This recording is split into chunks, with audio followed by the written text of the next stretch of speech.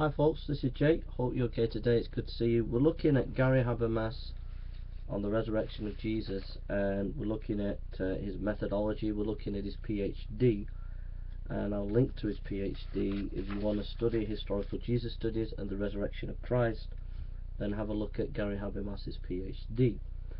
Without further ado, we will just listen to a little Gary Habermas and then talk a little bit about his PhD.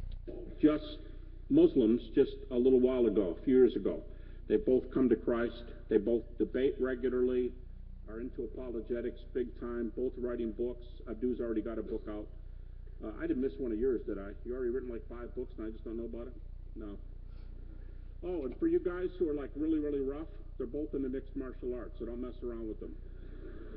Nabil has a 2nd-degree black belt in Taekwondo, and Abdu always tells him he's nothing.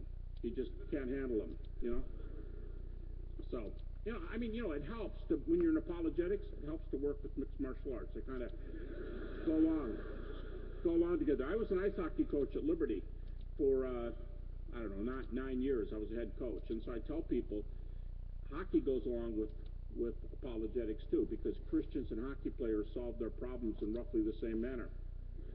Okay, well, that's enough of an introduction.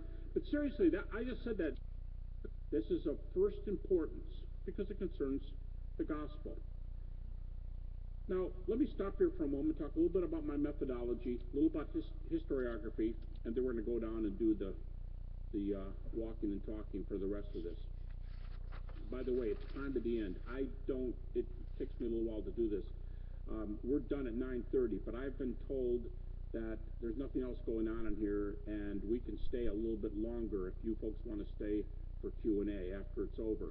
If you need to get up and go, or you told somebody you'd meet them at 9:30, no offense whatsoever, just get up and leave at 9:30. But if some of you want to stay around, did not accept things at face value from Scripture. I started working on a methodology that I now call the minimal facts method. I developed in my doctoral dissertation at Michigan State University. I should stop and see where I am before I think about, okay, do they hate Michigan State around here? Okay, we're in the West Coast. I probably can say that I'm okay. Now, if I said Michigan, I'm not from Michigan, but the University of Michigan, somebody told me tonight there's a lot of So we'll get into that his lecture in more detail in a minute. Gary Habermas's PhD. He writes, to the contrary, Jesus was believed to be literally being raised from the dead as he appeared to his followers before his return to heaven. Gary Habermas is doing a PhD trying to show that Jesus rose from the dead, trying to do it as objective as he can.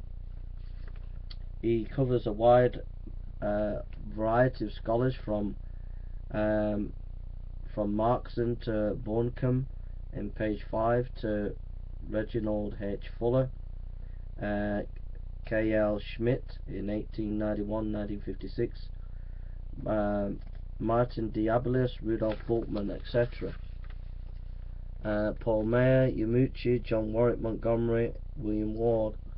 Then, in the first part of his PhD, he goes on to Hume studies. He writes a quote of David Hume: "A miracle may be accurately defined as a transgression of a law of nature by a particular violation of deity or by the interposition of some invisible agent."